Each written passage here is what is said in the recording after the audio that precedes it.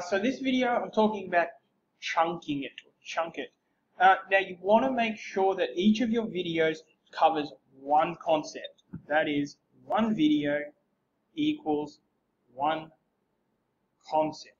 Now there's a whole bunch of research around this, but basically you can only learn one concept at a time.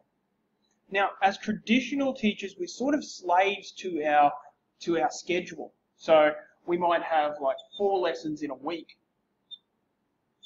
where we see our students. But we know that in this lesson, we need to teach 3 different concepts.